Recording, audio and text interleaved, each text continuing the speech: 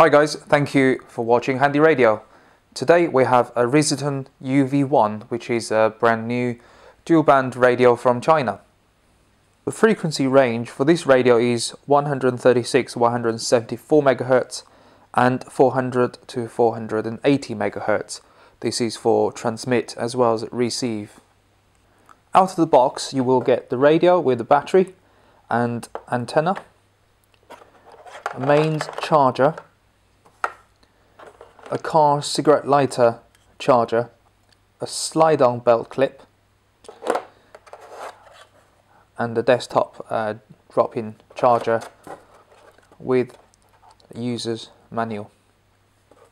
On the back of the radio you can see the information of the frequency and output power, which is 5 watt, and the battery contacts on the back of the radio with a metal back plate.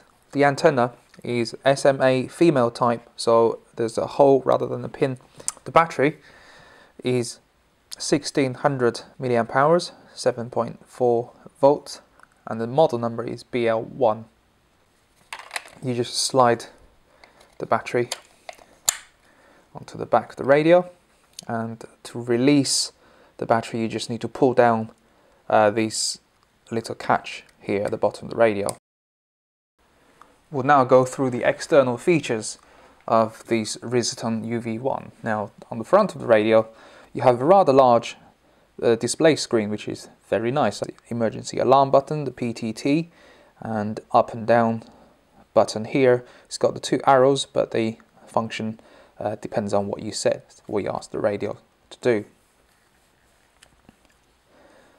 On the back of the radio, this is where you slide on your belt clip. On the right hand side of the radio you have your speaker and microphone connection. Here is the same Kenwood 2-pin, so if you have any Baofeng or Kenwood accessories it will work with this Risiton radio. Now, some feature that the other radios don't have is this direct charging DC in, so you directly charge the radio either using the supplied mains plug, so that goes into the radio itself, so you can charge it like that, or this is very handy, you can charge the radio in the car or anything with a cigarette lighter. So this is a really nice feature. On top of the radio you have the LED flashlight. You also have a selection dial right underneath your power and volume switch. This is something that I really like. I mean, on the UV-5RA radios you don't have a selection dial, but this one does, and it's nice and raised, so you can, well, you won't mistaken the volume with the switch. There's also a receive and transmit light, so it's showing different color when you press PTT and when you're receiving. To turn the radio on,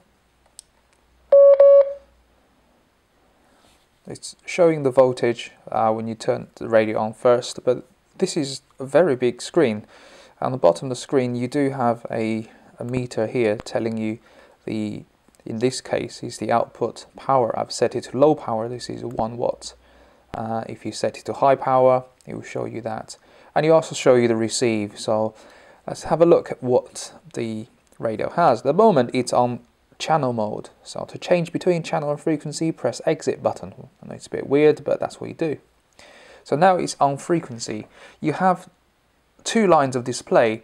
The top one shows you the RX, so that's the receiving frequency, and the bottom one is transmitting. Obviously if you're doing simplex and using one frequency for receive and transmit, this is what you will see. However, if you want to do a split, so your transmit and receive on different frequencies, for example, if I put in my local repeater 145.7375 to be on the receive, now you need to do is 145. What this allows you to do is to enter the receive frequency and transmit frequency on the same screen, but you do it one after the other. What you saw there was a single band operation, so this one will only work on the one frequency. However, if you press the TDR button, that takes the radio onto a dual band, so you can have two frequencies. So you now have the A and B key, which is working. So you have the frequency A on the 145,550, and on frequency B you have 145,755. Now that can be changed directly to a UHF band. And if you transmit frequency is the same as your receiving frequency, just press the PTT and that brings you back onto the standby screen. Now when you press transmit, doesn't matter if you're on A or B, it momentarily goes onto the split. So it shows you what are you transmitting on and what are you receiving on. I'd like to show you the side keys on the radio. That's very different to the other ones. For example, well, the PTT, there's nothing different. You press to transmit. Now on the top one is the orange alarm button. So if you single click, that's send out the alarm tone, and you can see the LED goes to the red color, which is when you're transmitting. Now if you press and hold the alarm button, that activates the little torch here. So turn it off, you've got long press. If you short press it, just click it once, you start the alarm, which is a little bit annoying.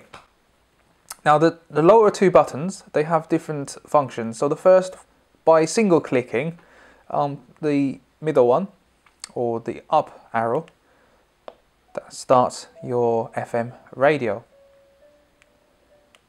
Single press again, it comes out to the radio.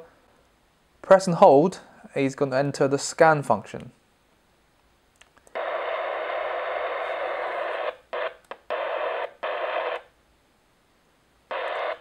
So, single click on the down arrow will activate a little stopwatch. So personally I don't use this feature, but some of you out there may want to use this. So press the down arrow again, it stops, and press the up arrow, that takes you out of the stopwatch. Press and hold the down arrow.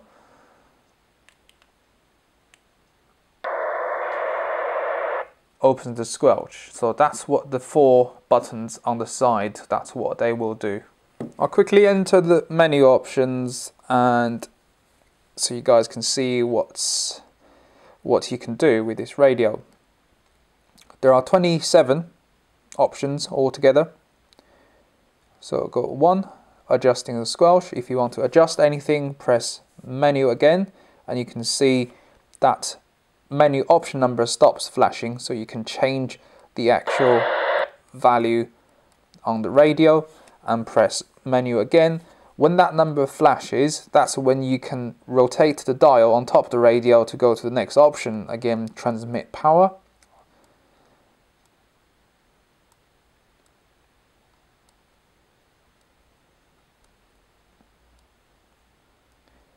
The frequency step on this radio goes down to 5K. Now some radios do 2.5. This will go as low as 5K.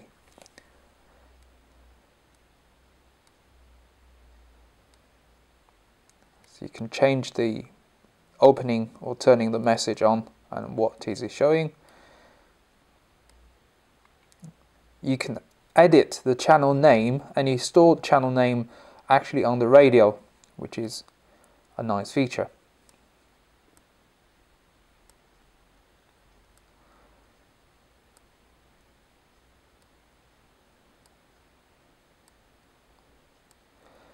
And what this radio also has is the CTCSS and DCS scan. There are lots of things that I like about this radio. For example, the large display screen, the rotating dial on top of the radio. You have your direct entry for the frequency for transmit and receive. A number of options on the side of the radio. You can charge the radio directly without plugging it or without dropping into the desktop charger using the supplied lead, or you can charge it in the car. The build quality is very good. The buttons are rubber, so it's not the clicky type of buttons.